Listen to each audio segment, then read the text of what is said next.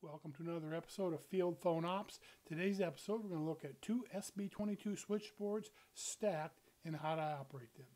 Here we go. This is basically what the SB-22s look like when you have them stacked. They lock together the latches. On one case actually fasten on to the next case, they'll hold in place.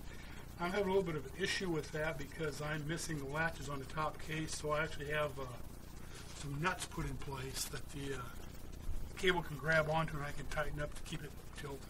Also, this is at a little bit more of an extreme angle that you'd really use. I have a stand that I put my SB-22 on when I take it to shows. It's a little bit easier to see when people looking at it than laying flat. But this is basically what it looks like. Basically, this will allow you to extend the number of phones you had. That's what I purchased. This actually had 17 line packs. So you can see a line pack takes up, 5 line packs take up the space that the operator pack goes into. And this is how it works. I mean, if you wanted to, the manual tells you to remove the line pack from one of the stacked units and put in more, remove the operator pack, put in more line packs to give you more lines. But if you wanted to, you could actually just leave the line pack in. It doesn't matter. It depends on how many lines you want to have.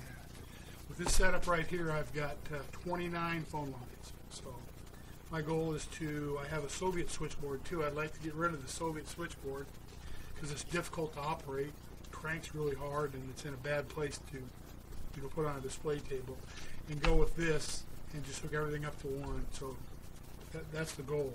We're going to go ahead and shut down. We're going to go ahead and flip these over and show you the back because that's where the main difference is when you do stuff.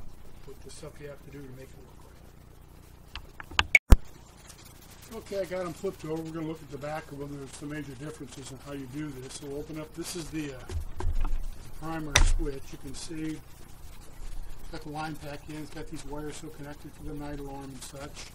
One of the major things you have to do though is you have to find a piece of wire and plug it into the night alarm button on here. It's not identified on here, but it's got a little marker by it. And the ground. That's what this wire I installed right here is. This brings the ground lug out and brings the night alarm lug out. And what it does is how the trunk cards or line packs work is when they receive a ring, they have a little, when that eye pops up, it also trips the little switch inside there that causes a connection or shorts between ground and the night alarm, so it'll set the night alarm and the operator pack off.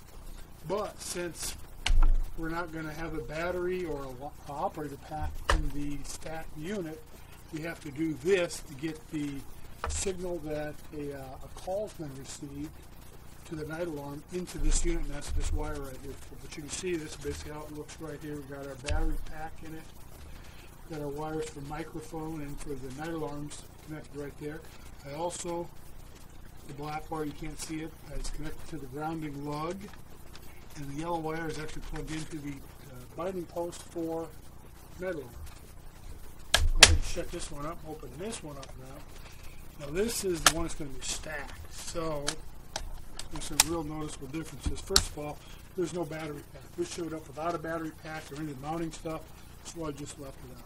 And also the thing to remember is these old identifiers right here, battery, night alarm, battery mic, those are now 13, 14, 15, 16, 17 terminals. So you'll just wire right on here like you normally would to make a connection with a piece of field wire.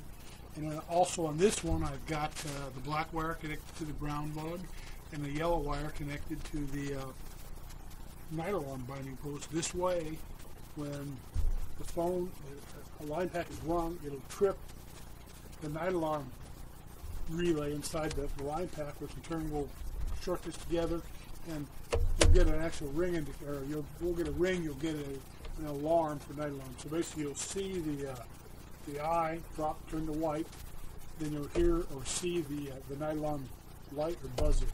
Another thing remember I discovered on this, if you happen to have a line pack that when you plug the line pack in, it immediately sets the night alarm off, even though it's cleared.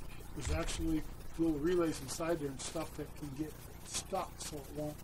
When you stick the cord in to clear it, it won't clear. So it's just a heads up. It's not the line pack will still work and pass, audio back and forth on a phone call, and it'll still show a ring. It's just that the night alarm is stuck, so it'll already set it off. It's just a heads up. So next I'm going to go ahead and shut down. We'll go ahead and stack them up, and we'll do a demo. Okay, we got them stacked back together on the trusty stand. I have my wires hooked together, so basically the night alarms are connected. The night alarm circuit is connected between both of them. And I have my faithful 312 hooked up to line pack number 1 here. And we'll do a quick demo to show how it works. So we'll go ahead and we'll ring. You can hear the night alarm buzzer came on. You can see that the eye dropped right here. I don't have a handset hooked up, but you would go ahead and take the operator plug from the bottom switchboard where the handset is with the line or the operator pack and plug it in. Do whatever you got to do. Let's say he wanted to talk to somebody down here. There we go, and you plug him in to right there. Do your ringing action, and away you go. He's patched together. And that's pretty much it. Like I said, why would you want to do this? Well, if you wanted to, have more phone lines, I'm going to do it for my demos. And like I said, if you really want to, if you had your buddy comes over with his SB-22, you don't have to take the line pack out. The only reason to do that is so they can add 5 additional cards inside here. This will still work with my trunk card. I don't have my dialer in here, but my trunk card's right here. My dialer will still fit over all this stuff right here. So if you wanted to go ahead and make a trunk call and a dial call and patch it to one of these phones, you could go ahead and do that. If you wanted to patch radio circuits, you could do the same thing here. So that's pretty much how it sets up and operates, and that's SB-22 switchboard stacked. Thanks for watching.